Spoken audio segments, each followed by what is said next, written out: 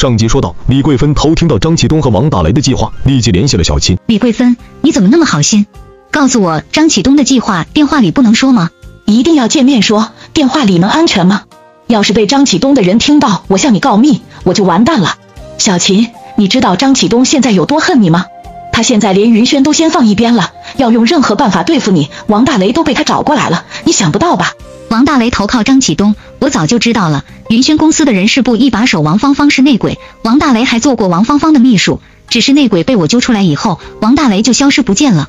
但是我可以猜到，他肯定是去找张启东了。你赶紧说，他们的计划是什么？有一个叫于小丽的员工，我不知道你还记得不记得，他曾经是你的店长，后来被王大为高薪挖走了。王大雷把他耍了，根本就1分钱的工资都没给。最后于小丽哭着向你求饶，那段时间你刚好需要人，就原谅了他。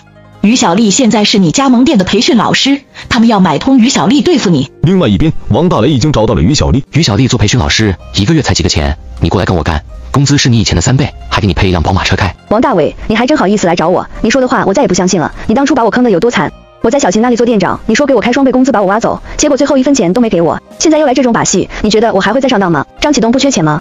他以前是好几家公司的大老板，而现在他好像只有1家公司了，而且他也斗不过李晴，还有现在的下场都是因为和李晴商业对决，结果输给李晴了，就是还大言不惭要给我开3倍的工资。你当我于小丽还是刚踏入社会的小姑娘吗？2句话就被你忽悠走了。你别看张启东现在有点落魄，但张启东的父亲可是一方首富，张启东也只是暂时失利，就是因为他现在处在低谷，我们才有机会投靠他，要不然追随他的人多的是，能轮得到我们吗？你让我投靠一个屡次输给李晴的人，那必须是有好处的。别跟我谈以后的3倍工资，我要立马能拿到的好处。王大雷没想到小丽这么难缠，只能打道回复。张总，我原本想借着你的名头，让于小丽免费帮我们把事情办了，承诺只要他跟随你，就给他开3倍的工资，等到发工资的时候把他开除就行了。但是你的名头现在不怎么好使了，都是因为李琴。以前知道我名号的人，谁不是尊敬有加？想跟随我的人也是抢破了头，现在都是表面尊敬我，背后不知道怎么嘲笑我。我的那些竞争对手知道我损失了4家公司，肚皮都快笑破了，我绝对不能放过李琴。关键是现在该怎么办？张总想要1分钱不掏是不可能的，于小丽根本不上套。你确定于小丽这个人给钱，他就能背叛李琴吗？这个我可以确定，于小丽这个人就是谁给钱他就给谁办事。我这次去见他，他没有一点要通知李琴的意思，话里话外都是想和我谈条件。我现在资金确实是有些紧张，这样吧，一次性给他30万，这件事要是办成了，我再给10万。30万，不知道于小丽能不能看上，那我再去试一下。王大雷嘴上这样说，心里却另有打算。半个小时后，张启东同意一次性给你10万块钱，这件事要是办成了，他再给你5万块钱。另外，以后你得罪李琴了，被辞退了，你可以给张启东工作，工资按照你现在工资的3倍结算，这个条件算是很优厚的了吧？就这还优厚？就10万块钱够干什么的？至于工作的事就不要提了，就算给我开10倍的工资又能怎么样？你们随时都能把我开除，所以我能拿到手的好处就是这10万块钱。我有必要为了10万块钱背叛李琴吗？你不要心太黑了，就以小琴现在给你的工资，半年时间你也挣不到10万块啊。再说事后还会再给你5万。我说了不够，如果真有这点钱，那我不会背叛李琴的。之前我就背叛过李琴1次，李琴原谅我了，我现在又背叛她，她肯定不会原谅我2次，所以这次我轻易是不会背叛李琴的。如果钱给的不够，那我安安心心在李琴这工作不好吗？算了，咱们也别谈了，我何必冒险呢？那你想要多少？你说一个数，我去和张启东申请一下。20万，少了这个数，我不可能去冒险。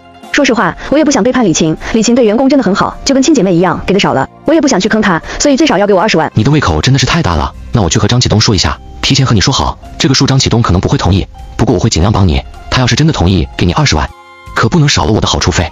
半个小时后，张总与小丽嫌钱太少了，他说最少要50万，不然绝对不会出卖李琴的。开什么玩笑啊，他一个小小的员工而已，哪有那么大的胃口？而且让他做的事又不是特别难，就是给加盟商培训的时候换几味中药材而已。要是搁以前，他要50万就要50万了，我眼睛都不带眨一下的就给他了。但是现在我这边的资金很紧张，那这可怎么办呀？不给钱于小丽就不办事呀？也是李琴太会收买人心了，于小丽现在对李琴像亲姐妹一样，甚至都不想背叛李琴。张总，我们离扳倒李琴就差一步了。其实花这个钱很值，50万就能让李辉价值几千万的公司倒闭。你说的也对，这样吧，你给我约一下于小丽，我和于小丽亲自谈一下。你要亲自和她谈，这不太好吧？你紧张什么？难道你在中间搞什么鬼了？